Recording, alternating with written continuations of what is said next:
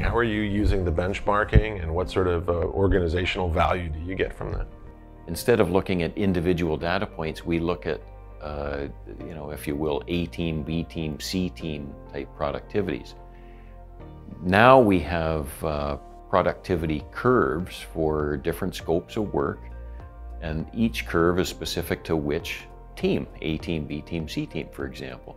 So now what we can do, we can say which team is available for this next project, and those benchmarks get automatically updated inside the bid that estimators can reference.